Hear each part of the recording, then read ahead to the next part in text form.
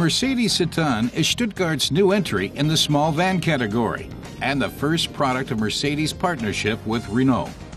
In fact, the Citan is based on the Renault Kangoo. In this market segment, fuel efficiency is very important. We tested the 109 CDI Blue efficiency model.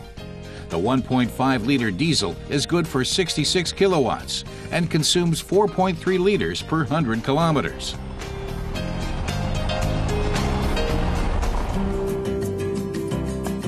Mercedes has a long tradition of making small delivery vans. In the 1950s, the 170 model was a familiar sight on European roads.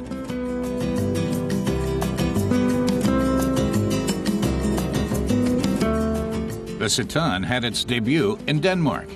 It's available in 3 trim levels and 3 different lengths. The shortest version is just under 4 meters long. The exterior projects durability and high quality. These are qualities that apply under the sheet metal as well. Stefan Lucas from Mercedes says the first thing people will notice is the design, which he finds both attractive and aggressive, and it fits into Mercedes' utility range along with the Vito, the Viano, and the Sprinter.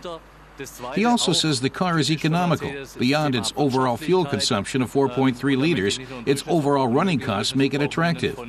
And the third thing is safety, another Mercedes hallmark. The Citan has electronic stability control, which the Renault Kangoo lacks. Sicherheit, das Fahrzeug hat im Vergleich zu unserem Kooperationspartner ESP. Enough theory. Let's take it out on the road. Simon Grossard-Linnemann is a baker and knows what he wants from a small van. The Citan offers flexibility. It's available as a box van or with a windowed cargo area. And the rear can also be used as a seating area. There are up to 6 airbags available. The suspension and stabilizers were developed for the Citan. Electric power steering is speed sensitive and makes the car highly maneuverable.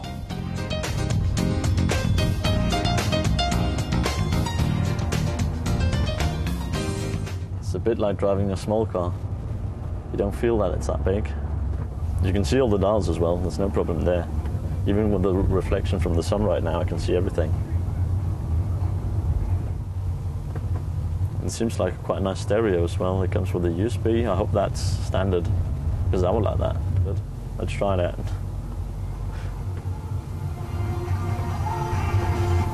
And it's got Bluetooth as well, so you can speak on or talk to your friends on the phone without it being illegal.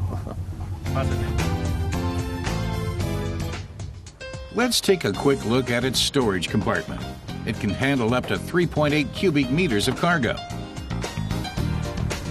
In a company like where I work at Laukehusel, it's like you don't need more. It's more space than this, and there's still loads of space left.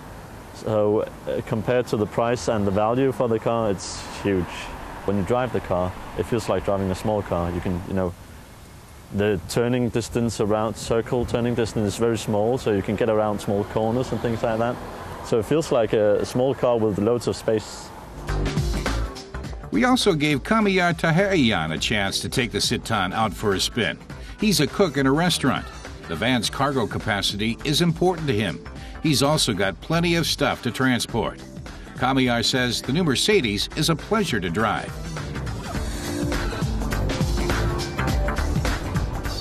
Really easy car to handle. The gear shift is very smooth. The brakes are very good.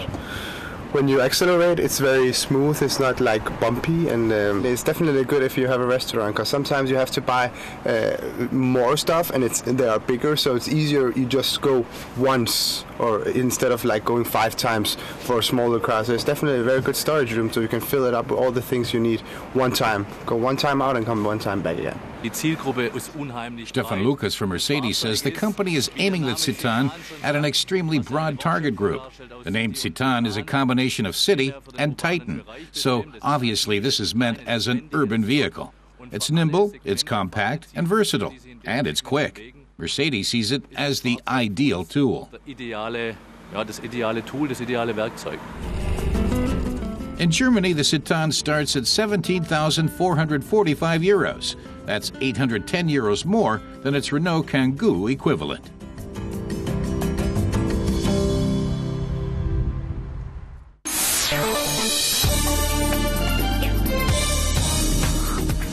The new generation Range Rover is celebrating its world premiere. It's the first SUV with an all-aluminum body and chassis. That means it's 20% or up to 420 kilos lighter than its forerunner.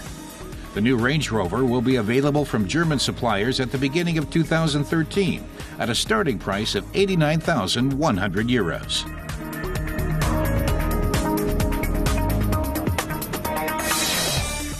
SEAT presents its fourth-generation Toledo in the Spanish city of the same name.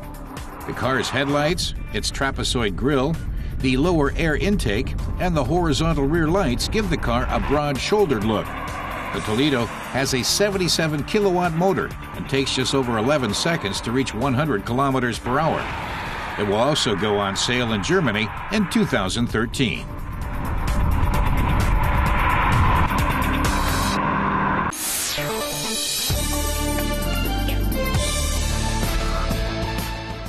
SUVs are a common sight on the roads today. German carmaker Opel also has one in its lineup, the Antara, introduced back in 2007. Now we're going to put the new 2012 model through its paces.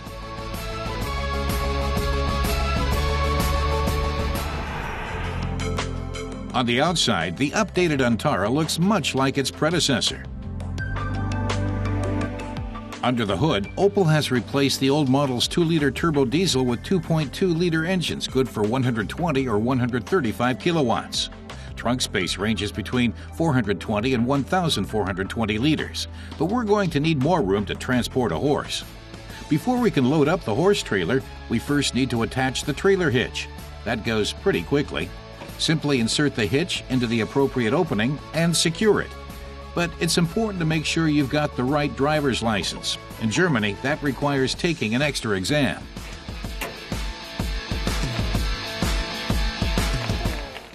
Ann-Christine Wendler explains that applicants must take 5 hours of driving lessons, but no longer do any theoretical training.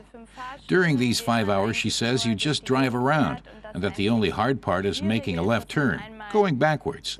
They ask you to do that in the exam. Before Ann-Christine can load her horse, she still has to hitch up the trailer and plug in the electrical cord for the tail lights. With just a few simple actions, it's easy to get the trailer into position, provided it's still empty.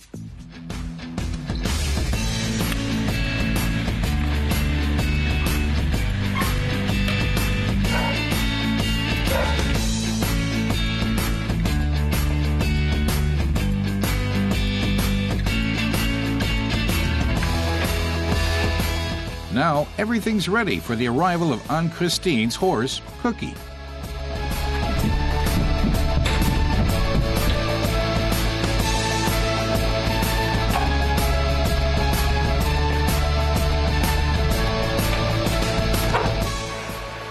As the Antara has a towing capacity of between 1,500 and 2,000 kilos, the car has little problem pulling the loaded horse trailer. But drivers should make sure not to exceed the maximum permitted weight of 2,505 kilograms. In addition to the new engine, Opel has also optimized the Antara's chassis. The front axle now boasts McPherson struts with increased spring rates. And the rear suspension's trailing arms are now hydraulically damped to cushion bumps and shocks.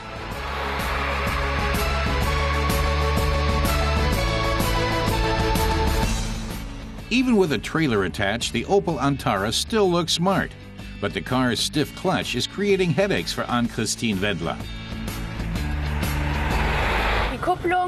It's really tough to depress the clutch, Ann-Christine says.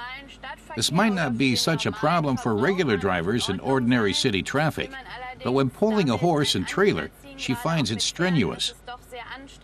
You must release the clutch carefully to avoid jerking the trailer behind.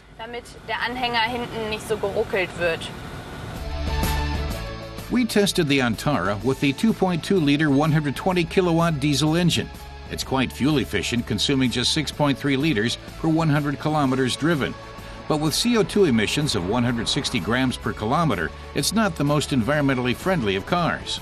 Germans who decide to buy an Antara will need to shell out a little over 27,000 euros for the basic selection trim version. That makes the Antara almost 2,000 euros pricier than the cheapest VW Tiguan. The Antara comes in 3 different equipment packages. A CD radio, air conditioning, and ESP Plus with cornering brake control also come as standard.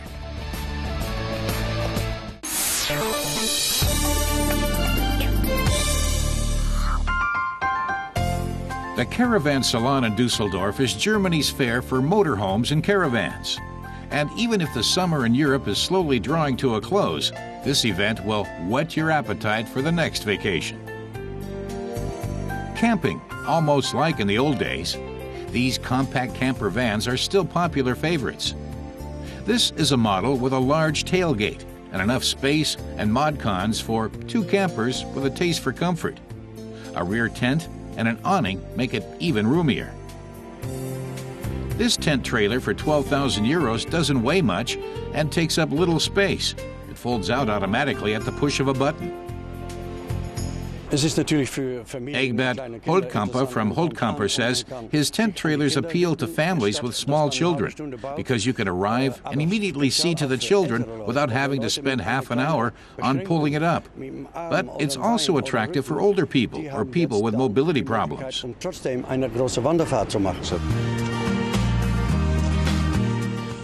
But for a number of years now, the trend has been developing away from caravans and tent trailers and towards camper vans. Vehicles that are also suited to inner-city driving are particularly popular. They are both economical and comfortable. According to Hans-Karl Sternberg, the mid-range market is currently a bit tough, but entry-level is booming. Registrations of compact motorhomes have risen by double digits in some cases. He says there is also a lot of interest in the luxury segment of the market, often from people who are upgrading from less expensive models and want to splash out on something special.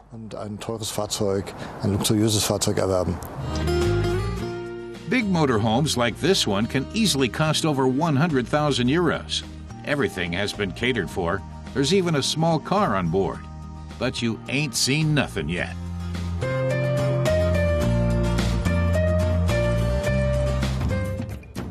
Faulkner produces this stuff of dreams for 1.5 million euros. Its coach chassis hides a Ferrari inside, just waiting to be taken for a spin. The Faulkner Performance is full of the very latest high-spec mod cons.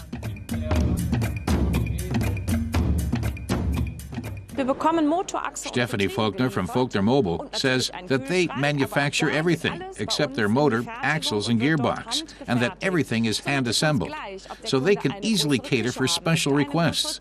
It's not a problem if someone wants a bigger kitchen or a bigger couch. Other manufacturers also specialize in making customized luxury vehicles, like this one. A vehicle like this will set you back at least 700,000 euros. Michael Ketterer from Ketterer Luxury Trucks explains that it takes at least 4 months to build one. Producing 60 vehicles of this complexity in a year is a logical feat, he says. But camping isn't just a popular European pastime. In the U.S., this style of travel has its fans too. Airstream travel trailers go back 80 years, and they're real lookers. Airstreams are quite a rarity in Germany and can cost upwards of 50,000 euros. Their interiors are well equipped and comfortable, but it's what's on the outside that makes them so special. The hand-riveted aluminum skins explain their price. This sweet caravan comes from Lithuania and is made completely from wood. Inside, there's just enough space for 2. The kitchen can only be used from the outside. At 5,500 euros, it's one of the products on show that caters to the smaller purse.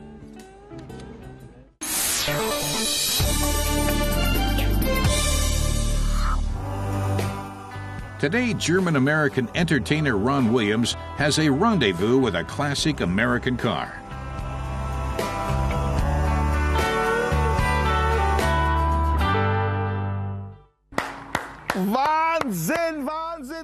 He says he can't believe his eyes.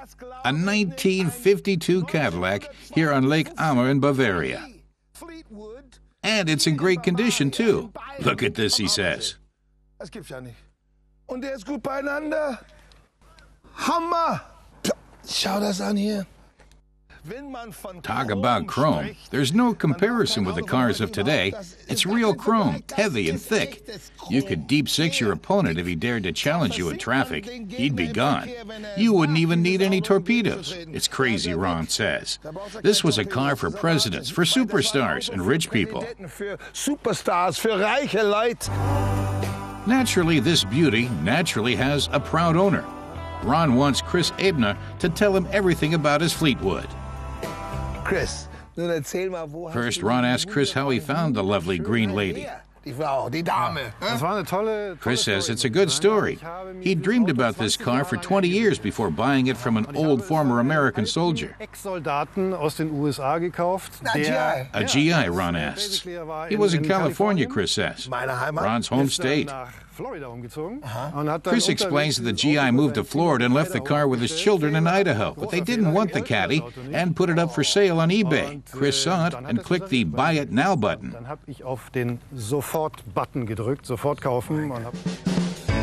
So that's how the 1952 Fleetwood came to Germany. From 1946, Cadillac marketed its most luxurious models under the Fleetwood name. Ron asks if the car looked like it does now. Chris says it looked awful. It had a terrible paint job. He says the car had been painted 3 times with thermoplastic paint topped with acrylic, so last year he stripped it down to the bare metal. Ron asks if they can get in. Whoa, look at this. Look at this. Oh, Hammer. Chris agrees the dashboard's fabulous. Ron says it's like sitting on a living room sofa. There's nothing better. Oh, and the horn. Ron says that sound tells you it's no rinky-dinky Mercedes, but a Caddy that's waiting out front. Caddy vor der Tür. Hello. Okay. Then they go for a spin and some laughs, with Ron behind the wheel.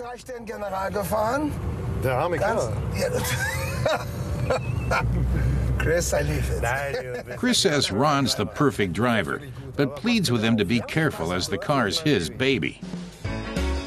Chris may be nervous, but Ron has the big old Caddy with its 8-cylinder engine well under control.